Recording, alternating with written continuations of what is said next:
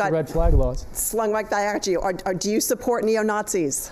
This is just crazy stuff. He's begged and pleaded the Sacramento Bee to print these wild allegations, and they've refused to do it because they looked at it as total nonsense. He said this so many times that I finally looked up what is he even talking about. So what he's referring to is this. You almost can't make it up. So out of the hundreds and hundreds of events I've been to, he claims that there's like one guy who's won this event. I didn't know him, didn't know he'd be there, didn't know who it was, who said some crazy thing sometime. So I finally looked into who this guy is. Turns out he was a candidate for the US Senate.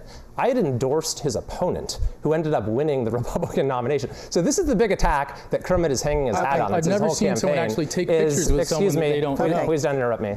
Is trying to attack me, trying to associate me with someone that I actively worked to defeat. And the reason he focuses on this nonsense is because he's supported all of the policies that have wrecked our economy. We gave you a chance to answer.